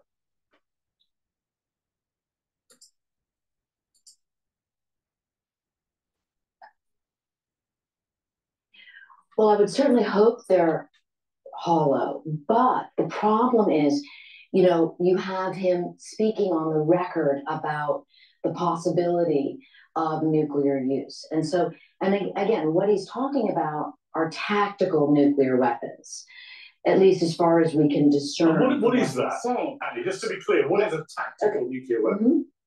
Yeah. So tactical nuclear weapons are essentially just like armor, bigger bombs on the battlefield versus the sort of euphemism of strategic nuclear weapons, which means ballistic missiles. So a ballistic missile gets from continent to continent in about 30 minutes. That's why we have the launch on warning policy. And so deterrence is essentially set up with this idea of ballistic missiles aimed at one another across the country, across the world.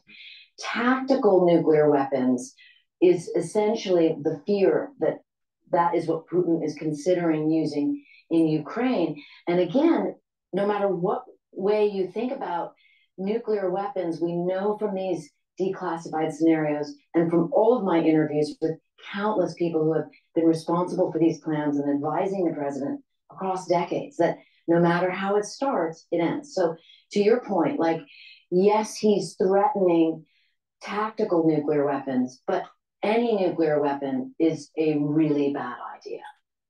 Was it a great shame for the people of Ukraine that they gave up voluntarily their nuclear capability? I mean, do you think that Putin would have ever thought about invading Crimea, let alone larger swathes of Ukraine 2 years ago? So the historian in me takes a little bit of a different approach there. I interviewed former Secretary of Defense Bill Perry, who was responsible for a lot of the sort of non-proliferation when the wall came down. And Ukraine had nuclear weapons positioned on their soil, but they would never have really been able to use them. The command and control of those weapons was always in Moscow. And so what would they do with nuclear weapons that they couldn't launch? I'm not sure. But, you know, it is interesting to think about. It's frightening to think about. I think that's where my mind goes toward. Let's listen to the people who are very skilled at these non-proliferation ideas, these organizations that are dedicated to that, because you basically want to have sort of, we as the people of the earth want to have less nuclear weapons and certainly less nuclear armed nations. We've had incidences over the past decades of very near misses. I have to do a commercial for PNN.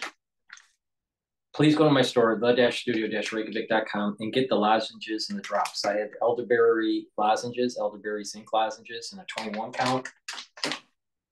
I have honey and lemon and blueberry drops that are in a 100 count. I also have Manuka honey in a 21 count lozenges. So please go to the store, get the lozenges and the drops to soothe your throat, to neutralize pathogens because it has the structural nanosilver. We're going into the allergy season in the United States, so there's going to be pollen and stuff, you know, during the spring. So this will help you get through that. In addition, I also have these applicators that you can get from my store, the-studio-reykjavik.com. So you have a spray bottle in this 3-pack. You have a spray bottle, you have a dropper, and you also have a nasal spray. So you can put the structural nanosilver liquid in this, and you can either use it as a spray or a nasal spray or a dropper. So please go to the store and get the applicator. In addition, I also have structural nanosilver soaps. I have many different varieties, but some of the varieties is oatmeal spice, lavender, and peppermint. So please go to the store and get the structural nanosilver soaps to neutralize pathogens. It's a high quality soap. Get a couple bars for your household, and that helps to support my work and helps to improve your health. In terms of mistakes being made and so on, given the unbelievable power of the modern day nuclear weapon, just immeasurably more powerful than anything the world has seen actually used, what is the danger of a simple human error unleashing one of these things and it being irrevocable? Yeah. I mean, there have been 5 or... Pierce, it's really simple. Low probability, but extremely, extremely devastating. It's called a black swan, super fat tail event. And that's why we should eliminate nuclear weapons. And oh, by the way, eliminate the national security fucking state.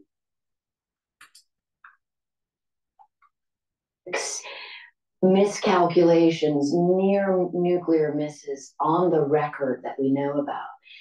And I write about some of them very briefly in the book. You know, it's just shocking to think that you could come close to nuclear war, come really close. And again, that has to do with the seconds and hours in which things unfold. Again, it was former Secretary of Defense Bill Perry who told me the most haunting specific example of that because he was involved in it.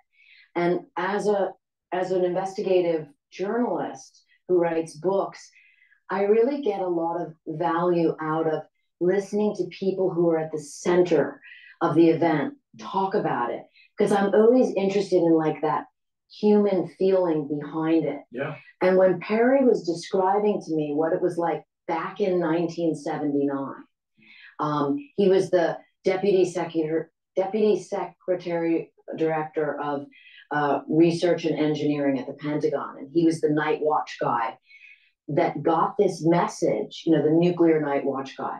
He got the message from both the bunker beneath the Pentagon and the Stratcom bunker beneath Offutt Air Force Base in Nebraska.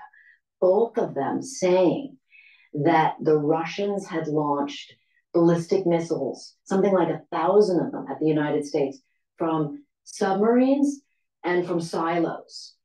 And so Perry described it going through his mind for a few minutes how he was going to brief the president that he needed to launch a counterattack. And it was just a few seconds later that he was notified that, are you ready for this? It was a training tape, like a VHS tape that had been mistakenly inserted into a machine beneath the Pentagon. God, you see, so look, obviously I'm horrified by that little detail, but also what safeguards are in place today to not let that happen? This is why the national security state is out of control. Now they can do something nefarious on purpose that leads to war and destruction, or by accident because they're fucking stupid.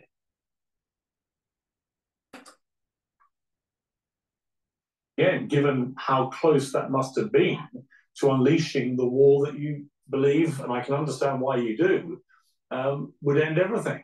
Right. I mean, nothing hit me harder in reporting and writing this book that the nuclear command and control system in the United States is a system. And what that means is it's a system of machines, people and machines. And all machines break. And when you think about that, that idea of, you know, that we really are one misunderstanding, one miscalculation, one technical error away from nuclear Armageddon, that is astonishing. Well, it's horrifying, isn't it? Tell me about because I know you talk about this in your book, the sheer power of one of these new nuclear weapons. I mean, what would it be like to be underneath one of these things when it landed? Yeah. I mean, that's why I begin the book with a 1 megaton thermonuclear bomb striking the Pentagon in Washington, D.C. And that's because everyone in Washington, D.C. is terrified of what's called a bolt out of the blue attack. And that's an unwarned nuclear attack against Washington. And to your point, like, I think people, after reading the book, would certainly hope they were at the center point when a nuclear weapon to strike, because you would just turn into combusting carbon, and it would be a lot easier than what happens to the individuals outside ground zero, right? So ground zero is a 1 mile diameter ring of fire. It obliterates everything in that ring. And then you have the rings going out where you have, you know, the most horrific things happening as, you know, engineered structures change shapes and sort of concrete blasts apart and the streets turn into molten lava. The descriptions, by the way, come not from Annie Jacobsen's imagination, but rather from Defense Department documents, because defense scientists have been studying the effects of nuclear weapons on people and on things since the end of World War II. And what about the sort of fabled winter that comes after a nuclear explosion? How does that manifest itself? What would that be like to live through? So just to be clear, that is not a fable. Nuclear winter is an absolute phenomenon. And when it was first written about in 1983, the 5 authors, one of whom was Carl Sagan, the famous American scientist, This idea that the soot rising up from the mega fires after the nuclear explosions would blot out the sun and create a nuclear winter was initially discounted by the Defense Department as Soviet propaganda. And the authors of that nuclear winter theory, one of whom I interview at great length for my book, Professor Brian Toon, he was Carl Sagan's student at the time. He was explaining to me that those authors, humble as they were, sort of conceded that their modeling capabilities were limited. Of course, in 1983, you didn't have the computer systems that you have now. But since then, Toon and others have been dedicated to really drilling down on the nuclear winter theory using state-of-the-art computers. And what they have found is that actually what they initially reported was nothing compared to what nuclear winter would really be like. And this is, again, based on computer models today. So you're talking about parts of the Earth dropping 40 degrees Fahrenheit. Sorry, I don't have the Celsius. And you're talking about the mid-latitudes being under all the freshwater bodies, being under sheets of ice. And so you'd have agriculture fail. Without agriculture, people starve to death. And this is where really that idea, a quote from Nikita Khrushchev, where he said, after a nuclear war, the survivors would envy the dead. Wow. Yeah, I remember that quote. It's a very forbidding quote when you have talked to someone like you for half an hour, Annie, I've got to say. Is it true that there are nuclear bunkers for the great and good, the powerful, which would withstand a nuclear war, a proper all-out one, or would everything just go? Mm-hmm. So that, I would borrow your word, fable, right? That is a fantasy, even the Stratcom bunker isn't going to survive. Even the Raven Rock bunker, which is officially called the alternate National Military Command Center bunker, that wouldn't survive. I did an interview with the former FEMA director. That's the agency in the United States that's in charge of population protection planning after, let's say, earthquakes, fires, flood. Well, they're also in charge of planning for a nuclear war. And Craig Fugate, I interviewed, he was the FEMA director for 8 years. I've interviewed him. I mean, what he said, you've interviewed him, okay. Several times. When I was at CNN during natural disasters, he'd always be up, yeah. Okay, well, you have to get him on your show to tell your audience about nuclear war, because what he said shocked me. I even went back to him and said, like, are you sure that you actually said all this on the record? He described nuclear war as what is called a low probability, high consequence event. Really? He likened it to an asteroid strike. And by the way, FEMA prepares for asteroid strikes and they prepare for nuclear war. And what he told me was that, there would be no protection planning of the people. You know what is amazing to me? And this is with the crisis that we went through in 2020, the aftershock with cancers and everything. I am so surprised at how stupid people are, right? And I don't know if it's because of technology and they're just getting dumbed down. I'm coming from a generation that maybe straddled, the computer and, pre-computer age, right? I don't know, but I'll tell you, there's an awful lot of people out there that are they don't have wisdom and they're stupid. And these things that she just said were major topics of discussion in the 1980s. It's almost like we have to revisit it and all the problems because, one, we have worse leaders now, less knowledgeable, with less wisdom, and we have a population that has been dumbed down.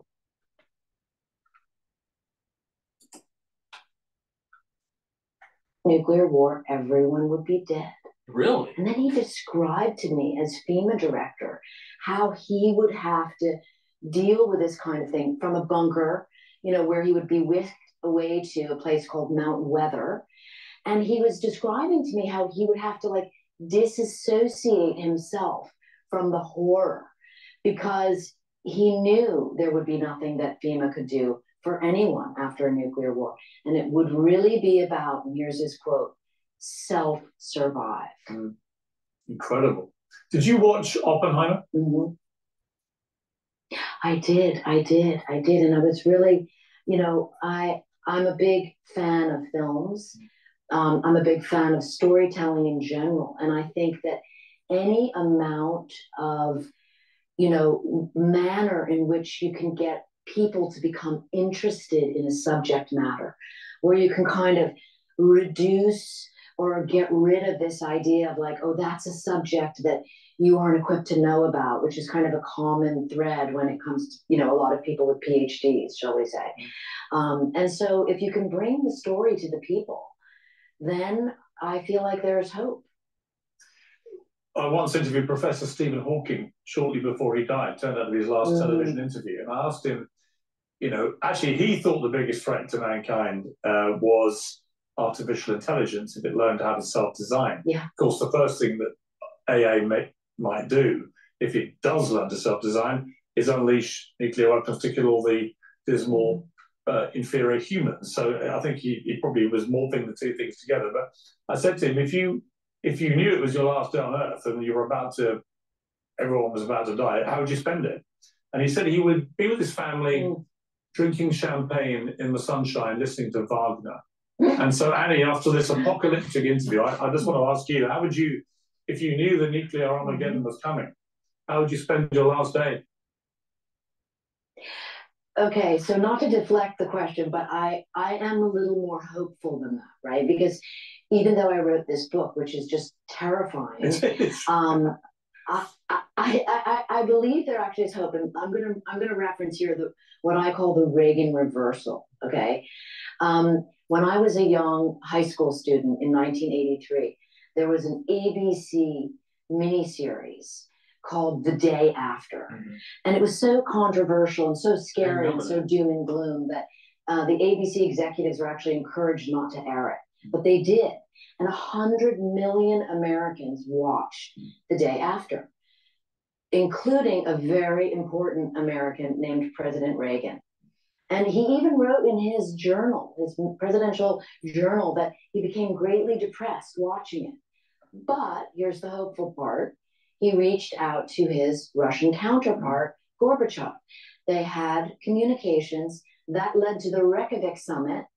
And as a result, the world went from the all-time high. There were 70,000 nuclear weapons on the planet. Do you believe in synchronicity? Do you believe in strange alignments? All right?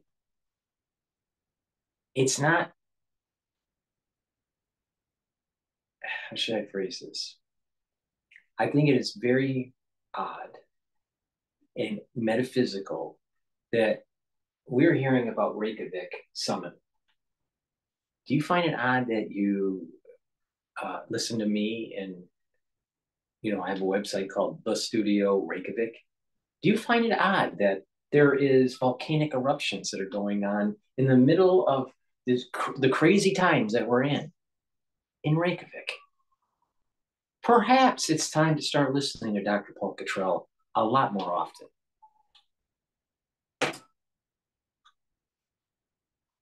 And now, today, there are around 12,500. You could say that's 12,500 too many, but it is progress. If you're wrong with your hope and the apocalyptic nature of your book comes to fruition, I'll just repeat my question. You've got a few hours, Annie. How are you going to spend it? I'd get in the car and go skiing.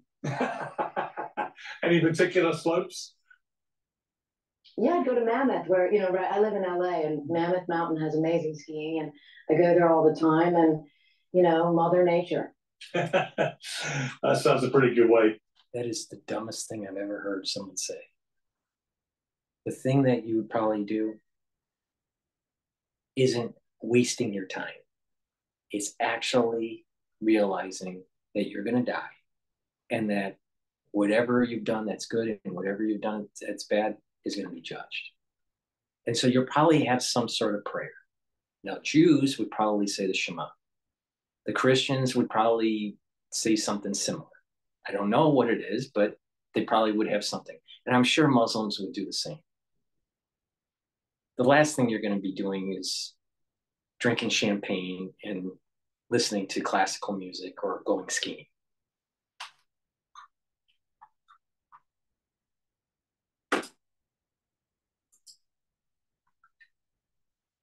To end your life, let's hope it ever happens. And it's been a fascinating conversation about a subject I think that we all think we know about, but really, without reading your book and talking to you, I feel like I was not even a first base of knowledge about the reality of a nuclear war. And let's just hope and pray we never, ever have to see it. In fact, if we did, well, this would be a superfluous conversation. We wouldn't be here to discuss it. Annie Jacobsen, thank you very much. Thank you for having me. Please go to my store, the-studio-reykjavik.com. Help support my work so I can inform you based on what's going on in the world, my perspective, which I think it's unique. I'm not the only one that has, similar thoughts, but I think that I give you something to chew on in terms of knowledge and wisdom. Unlike Dr. Malone and Dr. McCall, don't have any original thought, any.